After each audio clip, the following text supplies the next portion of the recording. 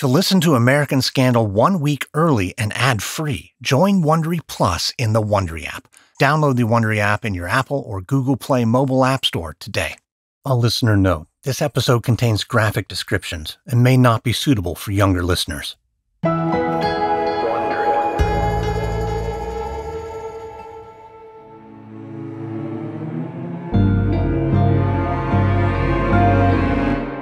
It's September 1953 in Washington, D.C. Winfred Overholser walks down a long hallway in St. Elizabeth's Asylum.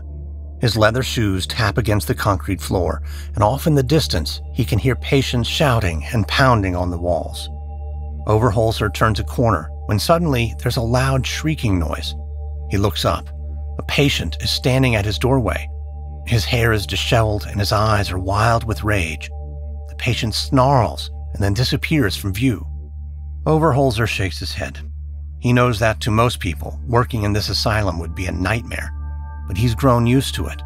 Overholser is the superintendent of St. Elizabeth's, and he spent years helping the mentally ill. These days, Overholser doesn't spend as much time working directly with patients, but that could soon change. Overholser recently discovered a new promising treatment. It's a drug that could change lives.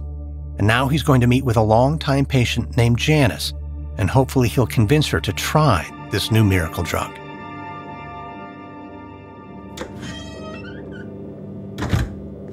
Overholser steps into a small room where he finds the patient Janice sitting up in bed. She's an older woman with gray hair, clutching a set of rosary beads. Janice suffers from paranoid schizophrenia, and so Overholser starts by giving her a warm and friendly smile. "Good morning, Janice. You look nice. Hi, how are we today? Who are you? What are you doing here?" "Oh, who am I? Come on, you know me. I'm Dr. Overholser, superintendent." I don't know." "You don't know? Well, who else would I be?" The devil takes strange forms." The devil. Well, how about this? I know your favorite dessert is pistachio ice cream. Would the devil know that?" "Yes, he might." "Oh, okay, but would the devil do this?" Overholser reaches out and touches the cross on the rosary, and slowly Janice begins to relax. "No, the devil wouldn't do that. No, he wouldn't. Like I said, I'm Dr. Overholser. You sound distressed. That's actually why I'm here. I have something I want to share with you. It's an incredible new drug called chlorpromazine. It's helping a lot of people, and I think you should try it." Janice shakes her head. "No, I don't want drugs." "And why not, Janice?" "Because they turn you into a zombie." "Oh, Janice, you're thinking of the old drugs, the barbiturates, and this drug, it's different." No drugs. I heard there's something better than drugs." Janice reaches under her mattress and pulls out a crumpled magazine. It's an old Saturday Evening Post and has an article about Walter Freeman and his campaign to perform lobotomies. "I want this surgery. I want to be fixed." "Well, Janice, I know Walter Freeman, the man in that article. We used to work together, and there's something the magazine's got very wrong. Those lobotomies, they leave people worse off than before. Walter Freeman is hurting people." "No, it says right here that it's a cure." "Well, you know, Janice, I want to show you something. Let's take a short walk." Janice hesitates, but then rises and follows Overholser down the hall. A few doors down, the two stop. Overholser points inside an empty room. "Now, Janice, tell me what you see." "Well, I don't see anything." "No, that's right. A woman, her name was Emily. She used to live here. Do you remember her? Just like you, she heard voices. She was in pain. But take a guess. Where do you think Emily is right now?" "Is she dead?" "No, no, she's not dead. She's at home. And it's because of the drug I told you about, not some brain surgery. She took chlorpromazine, and she got her life back. Doesn't that sound nice? Going home? Getting out of here?" For a moment, Janice stares into the empty room. Overholser can see it in her eyes, the yearning for something more, unimaginable sadness after spending years inside the asylum. Janice begins to cry. She wipes her eyes with the side of her hand and turns to Overholser and nods. She'll do it. She'll try this drug. Overholser lays a hand on her shoulder and tells her it'll be all right. They'll start the new drug tomorrow, and soon all of this will be a distant memory. The two begin walking back to Janice's room, and without making too big of a scene of it, Overholser takes her copy of the Saturday Evening Post, the magazine that glorified Walter Freeman and his lobotomies. Soon, Overholser will get back to his office and he'll toss this magazine into the trash, where it belongs. Because Overholser is certain that drugs, not lobotomies, are the future of medicine. Finally, they might have a real cure for mental illness, one that doesn't require a terrible surgery. And finally, Winfred Overholser may be able to stop Walter Freeman.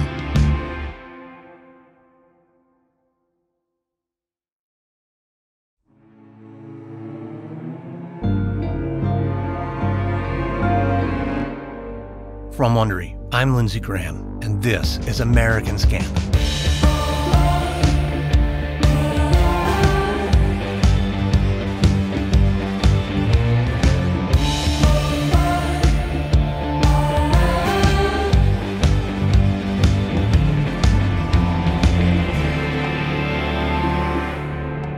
In the 1940s and 50s, Walter Freeman faced a number of intense challenges which threatened to derail his career. Freeman was planning to embark on a cross-country tour to promote the lobotomy, but suffered a terrible tragedy when his son died at Yosemite National Park. And after, his life only took a turn for the worse when Freeman suffered a stroke. Freeman also faced professional challenges. New psychiatric drugs were emerging as viable treatments for the mentally ill and a safer option than lobotomies. Winfred Overholser, Freeman's most vocal critic, began building a case against lobotomies. And although Freeman had been the most famous doctor in America, soon he found himself up against the greatest threat of his entire life, a fight that would grow to consume him. This is Episode 4, JFK's Response. It's February 1955, a sunny day in San Francisco, California. A car comes speeding into a parking lot, screeching to a stop. And when the door opens, Walter Freeman jumps out. Freeman grabs his things and looks up at a bright white building, the Langley Porter Psychiatric Hospital, where he has an important meeting, one that could save his career, but already he's running late. Freeman hurries into the hospital and bounds up a staircase. He mutters a curse under his breath. He should have known there'd be traffic today, but there's a lot he still doesn't know about his new home in the San Francisco Bay Area. This past summer, Freeman moved his family out of Washington, D.C. and headed west. There were a lot of good reasons for the move. Freeman's relationship had soured with George Washington University, his longtime employer. Freeman is almost 60 years old, and he knew he'd done years of incredible work, and yet the hospital asked him to stop performing lobotomies, the procedure that's defined his career. It was a stunning request, even if it wasn't a total surprise. Doctors are now getting excited about chlorpromazine, a drug being celebrated as a cure for mental illness. Many are even now dismissing the lobotomy, claiming that Freeman has done incredible damage in his campaign to lobotomize thousands of patients. Some even now call him the icepick surgeon. So with all his problems back on the East Coast, Freeman knew he needed a fresh start. He moved to California to find one, but hasn't performed a lobotomy in months, and his bank account is dwindling. That's why he's here at the psychiatric hospital. He's going to make a pitch, one that could earn him a lot of business. Freeman pushes open a heavy door and steps into a conference room. A dozen doctors sit waiting impatiently.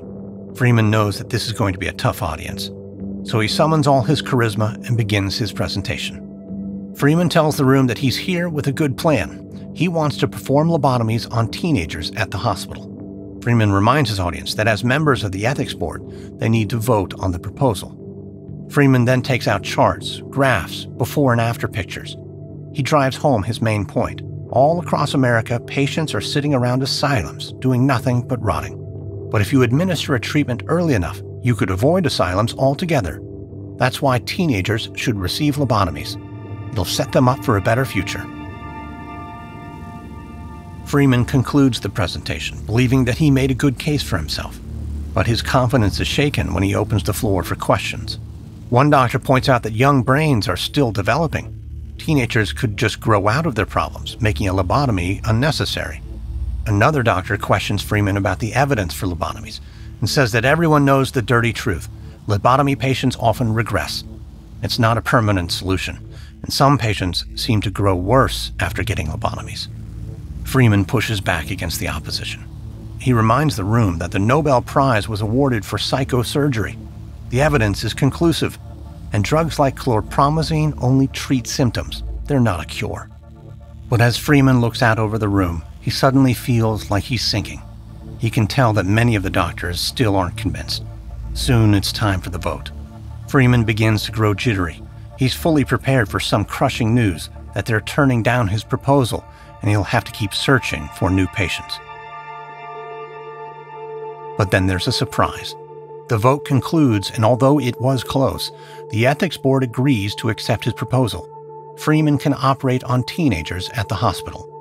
Freeman feels a wave of relief. He promises the room that this was the right call. They're going to have a real impact on people's lives. But as Freeman packs up his bag, he can see several doctors shooting him nasty looks. He knows that they were skeptical of his presentation and had rejected his proposal. But Freeman doesn't care.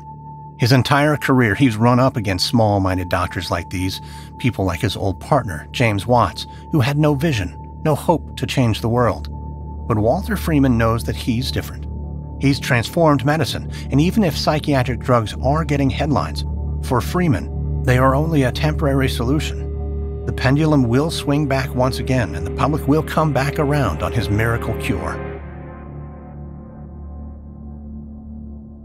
A year later, Winfried Overholser walks up the steps of the U.S. Capitol. He looks up at the towering white dome and almost shivers at the sight. This is one of the most important buildings in the entire world. And in just a few minutes, Overholser is going to speak to the most powerful politicians in the country. As Overholser enters the Capitol, his legs feel shaky. He's about to testify in front of Congress to make an urgent plea. He's going to ask the federal government to expand funding for psychiatric drugs. For Overholser, nothing is more important than securing this money. He's been hearing stories that Walter Freeman is now out in California performing lobotomies on teenagers. And rumor has it that Freeman is also performing multiple lobotomies on the same patients. It's a terrifying prospect, and Overholser will do whatever he can to stop Freeman. That's why he's speaking to Congress today. Overholser is the superintendent of St. Elizabeth's Asylum, and he knows he has the influence to push Congress in the right direction. If they provide funding for drugs, they could save patients' lives and put Walter Freeman out of business.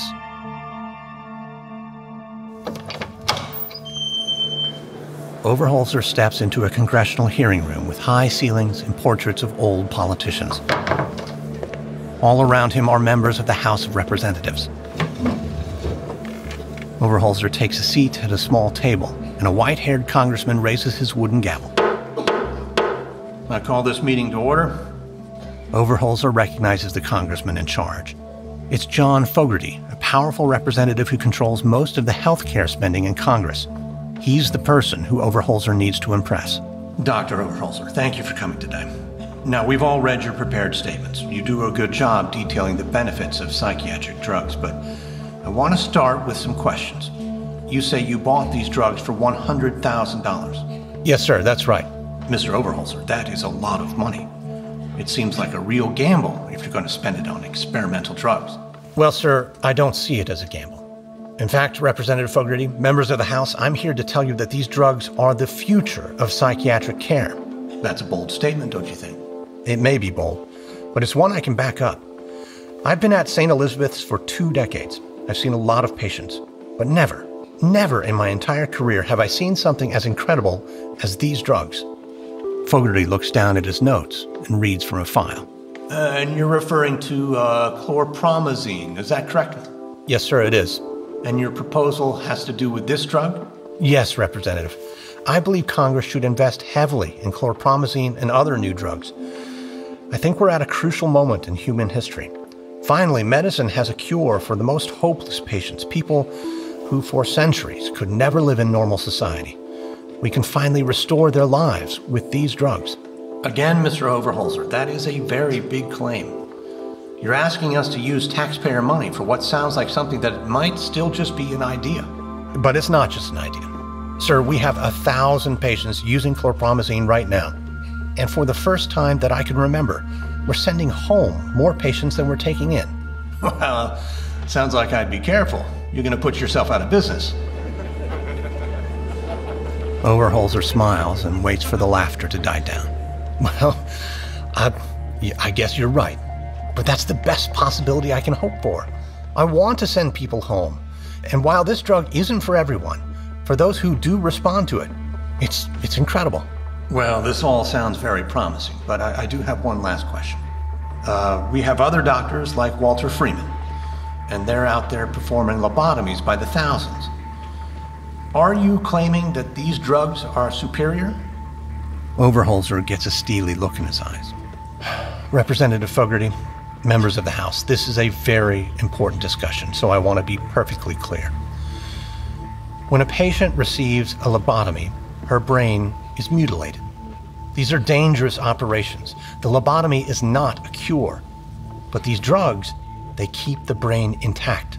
They allow us to manage brain disorders just like we manage diabetes or blood clots. It's actual medicine. It's the future. But if we want to treat our patients, we need financial support. Well, Dr. Overholser, thank you for your time.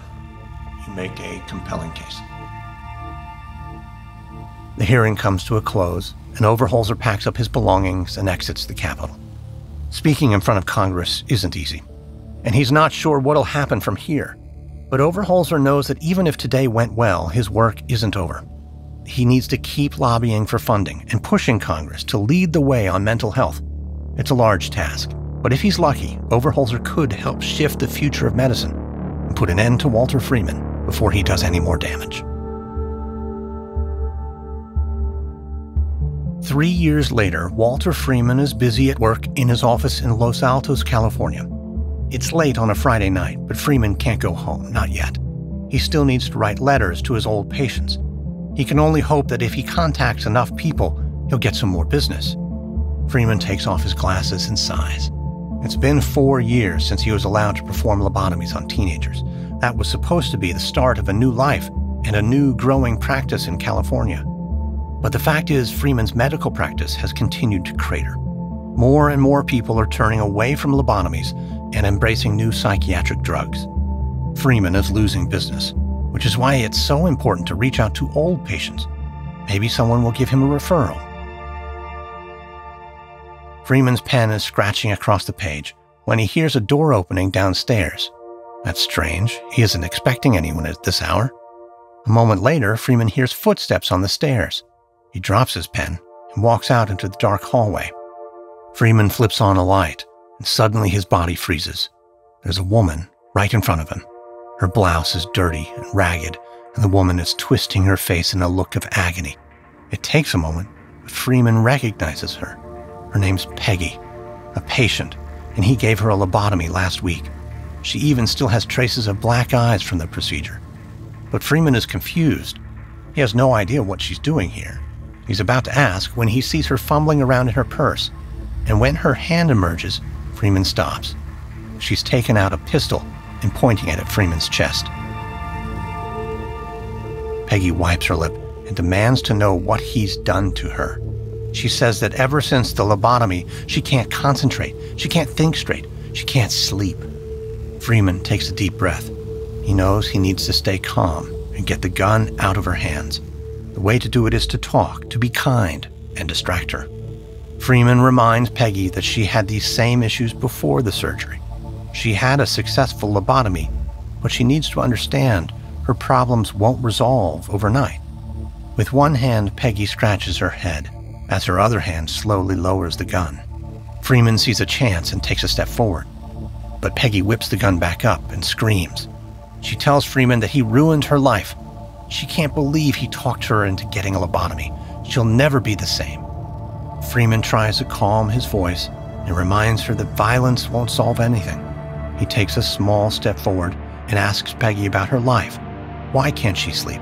What are her racing thoughts? Peggy answers the questions, and Freeman keeps the conversation going. All the while, he takes small steps forward, getting closer and closer. The two keep talking for several minutes.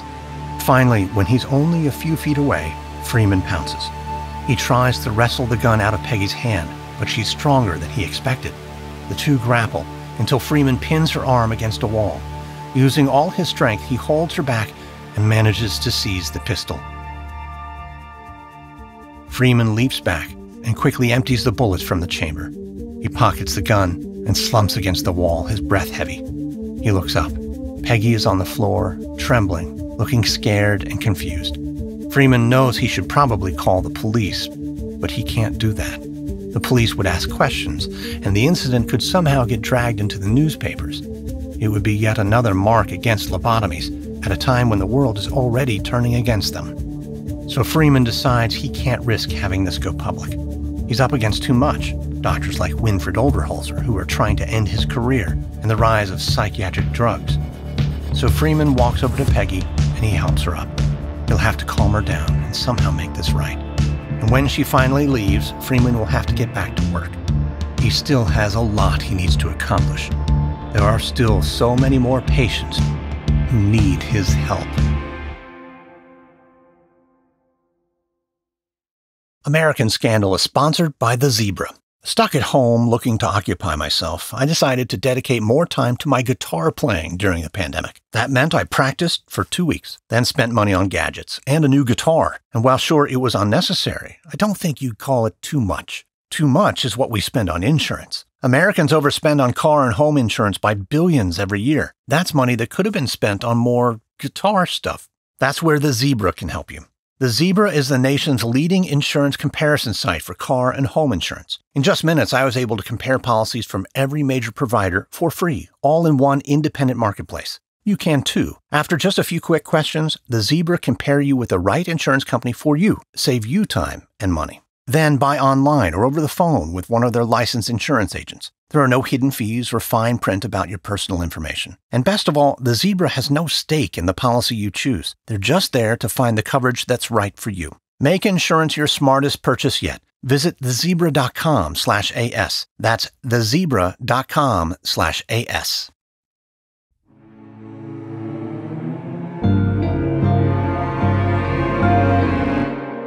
It's the summer of 1961, and Walter Freeman stands alone on a stage. He feels like he's trapped underwater. Freeman's eyes dart left and right. He knows where he is, at an auditorium in San Francisco.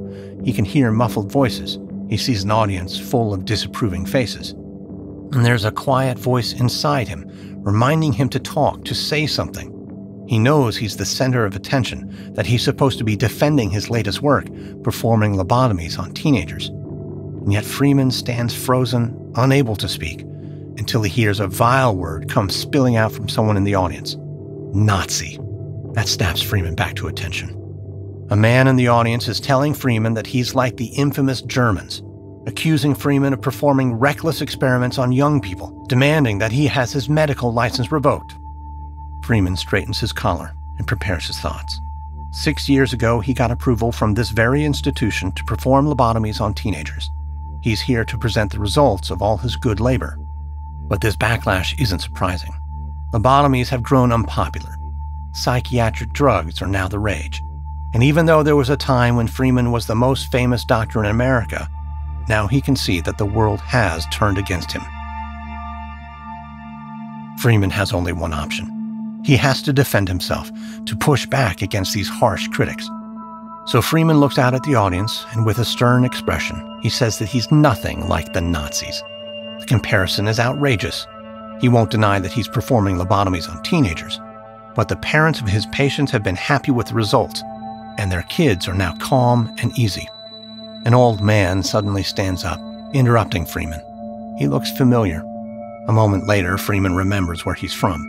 The old man was one of the doctors from the Hospital Ethics Board. It was the group that allowed Freeman to perform lobotomies on teenagers in the first place. This doctor voted against Freeman, and now it doesn't look like his feelings have changed.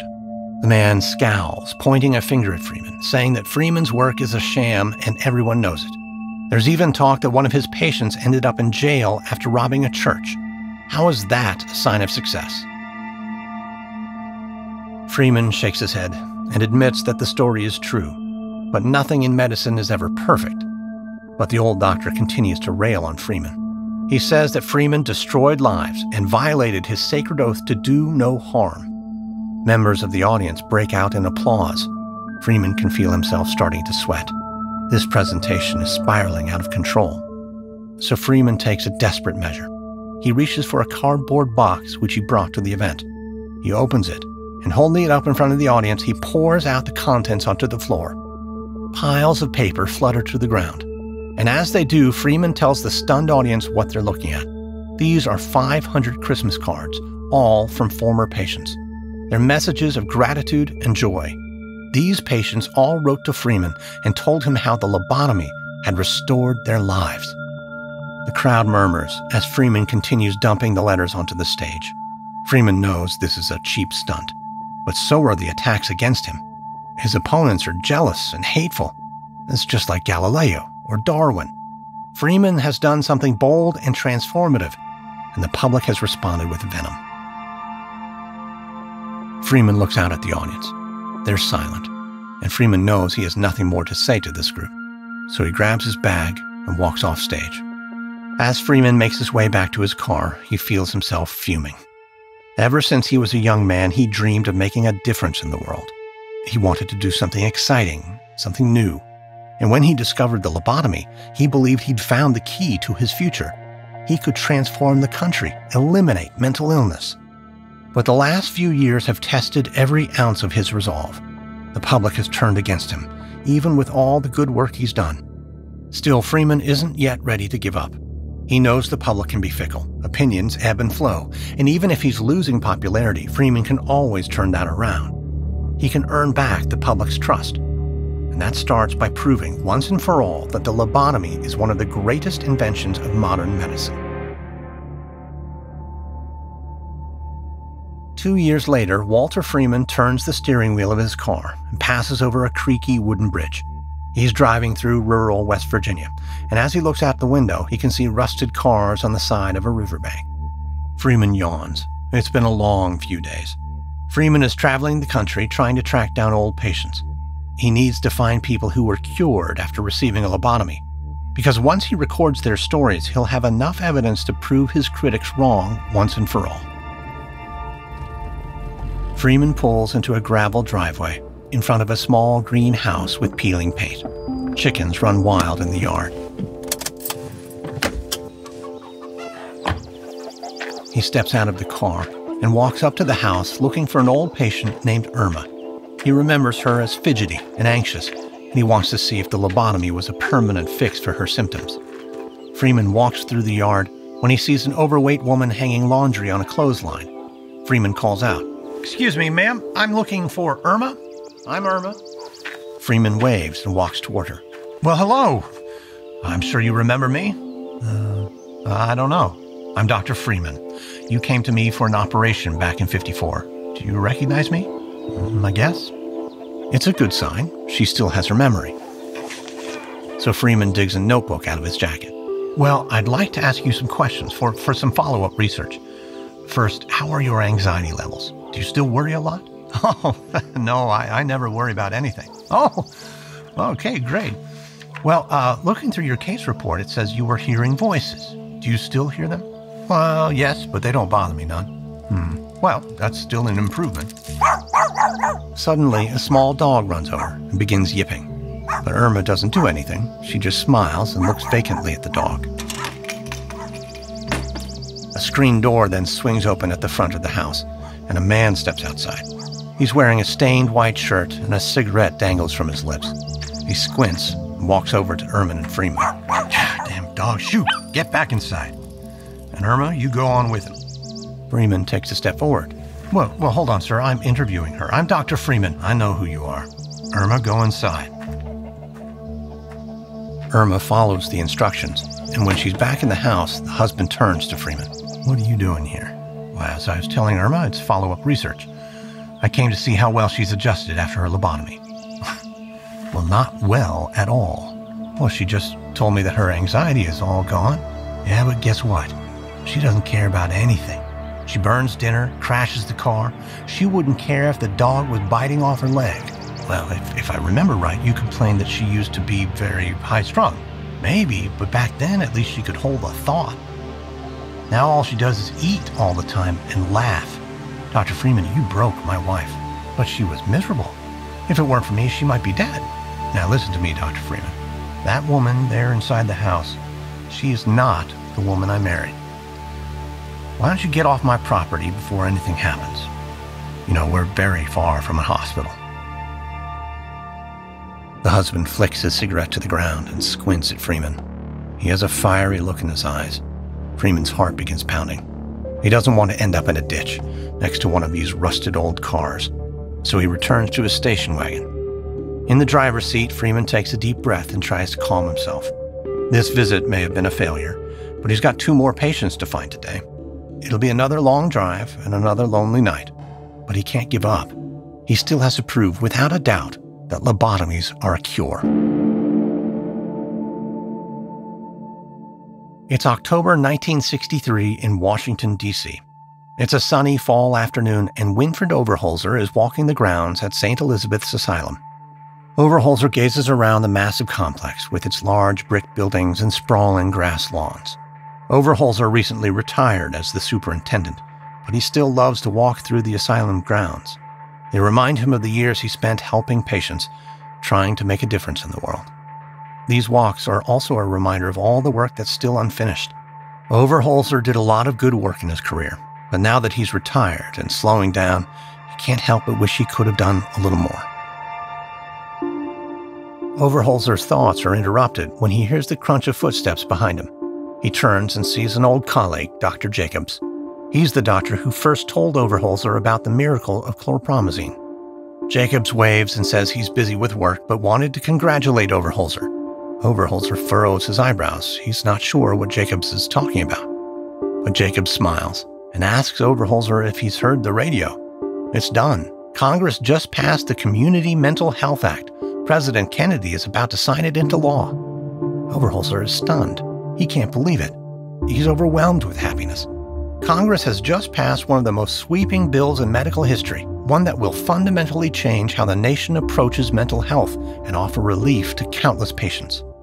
For Overholser, this is one of the great moments in his professional life, because under the bill, Congress will fund new research for mental health. And that's what Overholser was advocating when he spoke to Congress so many years ago. It appears that all his work has paid off. Overholser also knows that this bill will effectively shut down asylums across the nation. It'll establish community mental health centers with more outpatient care. Patients will get treatment and then go home, instead of living their lives behind locked doors. It's a development that was only possible with the advent of chlorpromazine, and that drug only gained popularity after Overholser and others spoke out in favor of it. Overholser smiles at his old colleague, Dr. Jacobs, but it's a bittersweet moment. This could be the end of St. Elizabeth's. Still, Overholser was never attached to the buildings themselves. He really only cared about the patients. And he and Jacobs agree. This bill is good for the patients. Jacobs announces it's a busy day and he has to get back to work. Overholser knows how it goes, saying he remembers it all too well. The two say goodbye and part ways. As Overholser continues walking through the asylum grounds, he reflects on all the big changes that are about to come. He knows why President John F. Kennedy was driven to pass the bill. His sister, Rosemary, received a lobotomy from Walter Freeman and James Watts, and she was never the same. JFK wanted something better for the rest of the country. And with this bill, Overholser believes that JFK's dream will come true. America will enter a new, more humane era of mental health care, and Walter Freeman and his lobotomies will be a thing of the past.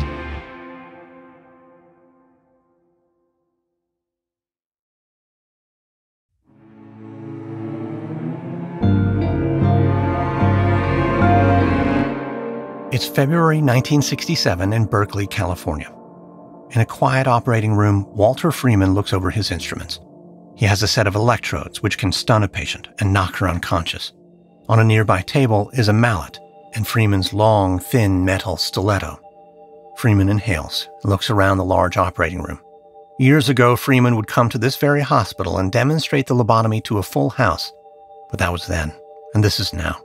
Today, he doesn't have an audience. He's working all alone in the only hospital that still allows him to perform lobotomies. Freeman approaches the operating table and looks at the patient. Her name is Helen Mortensen, and she's here for her third lobotomy. When the two spoke, she was resistant to yet another operation. Freeman had already performed the first two lobotomies on her. But Freeman made an offer. He could tell she was still suffering from anxiety, and so he would perform the procedure for free. He would even cover her costs from the hospital. The two still went back and forth, but finally Mortensen agreed. Freeman knew that even if he had to pay out of pocket, the operation was worth it.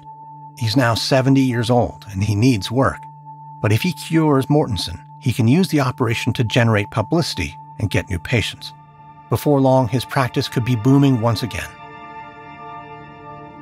In the operating room, Freeman approaches Mortensen, who lies unconscious on the operating table. He pulls up her eyelid, and then he begins. At first, Freeman's hands feel unsteady. He's done very few lobotomies recently, and he can't seem to fit the stiletto into the tear duct. It keeps slipping. But finally, he gets it in place. He needs to strike it with a mallet several times. With the first few blows, his aim is off, and it takes longer than usual to crack through the orbital bone. Finally, after the fall starts, he can feel the tool gliding across the patient's brain. Freeman relaxes and performs an old familiar motion. He swings the stiletto wide, severing connections in the brain. A few minutes later, he's done with the first eye. Freeman moves to the next eye. He inserts the stiletto and taps it with the mallet. Except this time there's a terrible surprise. When he takes out the instrument, a torrent of blood comes gushing down Mortensen's face. Freeman curses. He must have nicked an artery. But he knows not to panic. He's dealt with this before. Freeman gives Mortensen a shot of vitamin K, which helps induce clotting. Then he begins pumping saline into the wound. Freeman flushes the wound 5 times, then 10, but for some reason the blood remains just as thick as before. Something's not working. Freeman can feel himself sweating. He considers calling in another doctor, but then he rejects the idea. No one can know about this. This procedure is supposed to be the beginning of his comeback. He has to save this patient himself. He gives Mortensen another vitamin shot and keeps working. But the bleeding seems to be getting worse. And then everything happens quickly. Her breathing grows labored. Her heartbeat becomes faint. Freeman starts to panic. Maybe the patient just needs more vitamin K, but he doesn't have another shot. He'll have to prepare one. And so for a full minute, Freeman works feverishly, his hands shaking as he prepares the vitamin shot. But by the time the injection is ready, Mortensen's face has turned a sickly white. Freeman swallows hard, presses his fingers to her neck. There's no pulse. Freeman drops the syringe and scrambles up onto the table. He kneels over Mortensen's body and starts pumping on her sternum, trying to get a heartbeat. Every minute he stops and checks her pulse, but each time there's nothing. Freeman keeps frantically pumping over and over. He has to save Mortensen, and not just for her sake. His career, his reputation, his legacy, everything is on the line. He cannot let her die. Not when he's so close to coming back, resuming his position as a pioneer in mental health, one of the great doctors in medical history. A few days later, the doctor who's head of neurosurgery sits in his office in Berkeley, California. He's waiting for Walter Freeman to arrive, but Freeman is already 15 minutes late. The surgeon has been dreading this confrontation all day and wishes he could just get back to work. But he can't avoid this conversation. Days ago, Freeman made a horrifying mistake at this hospital, and as head of the department, the surgeon has to deliver some bad news. When Freeman does arrive, the sight of him almost takes the surgeon's breath away. Freeman is disheveled, looking tired. The surgeon watches Freeman's hands tremble as he takes a seat. "Well, Walter, good of you to show up." "Oh, I'm sorry, No, Walter, I don't know. But I think you know why I asked you here today. A third lobotomy on the same patient, and then she died on your watch. Well, it was an honest mistake. I've been out of practice. But you'll see, once I'm doing more procedures, I'll get the old touch back. You want me to let you perform more lobotomies? Walter, we'll be lucky if the state doesn't investigate this. Well, it won't happen again. But I understand you can suspend me for a little while, till things calm down. Then I'll come back better than ever." The surgeon stares at Freeman, incredulous. "Walter, I'm not suspending you. This is it. You are no longer allowed to perform lobotomies at this hospital." Freeman's head snaps up, his eyes wide with alarm. "But I'm the best at it. If you ban me, who else can perform a lobotomy?" "No one, Walter. We're never doing another lobotomy. Not with you, not with anyone." Freeman blinks. He looks like he's on the verge of crying. Oh, please. No, is there any way you can change your mind? No, Walter, I'm sorry. Freeman's lips start to quiver, and his face turns red, and then tears start rolling down his cheeks and through his white beard. The surgeon looks away.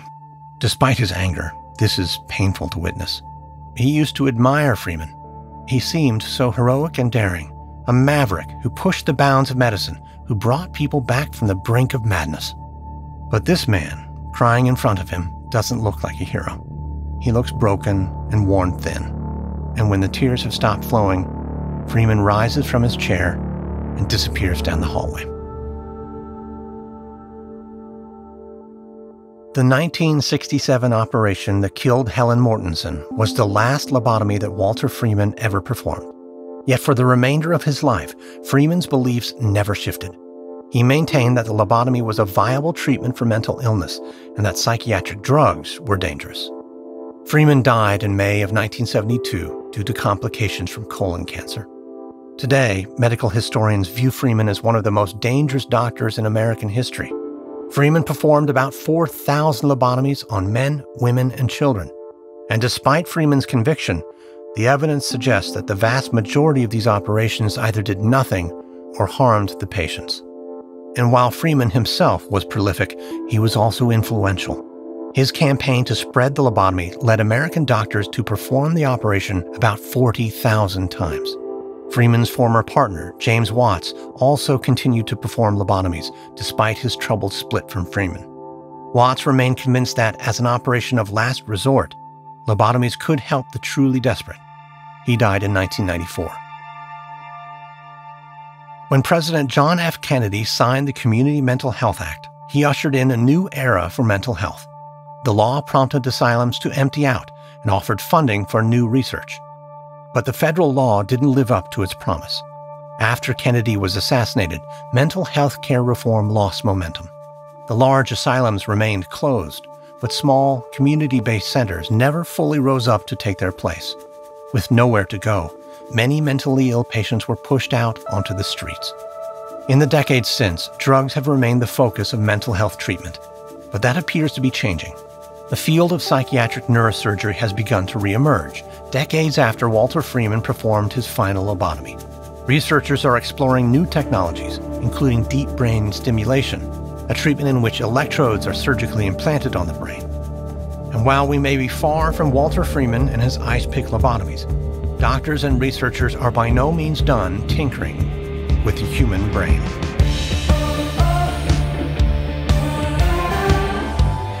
Next on American Scandal. In northeast Oklahoma, news broke about a shocking murder. The victim was a member of the Osage Nation, a native tribe that had grown wealthy after discovering oil beneath their land. But while the murder was brutal, it was only the beginning. Soon there were more deaths, and when family members began looking for answers, they uncovered a conspiracy that was tangled up with money, power, and politics. From Wondery, this is episode 4 of the Ice Pick Surgeon for American Scandal. If you like our show, please give us a 5-star rating and leave a review, and be sure to tell your friends.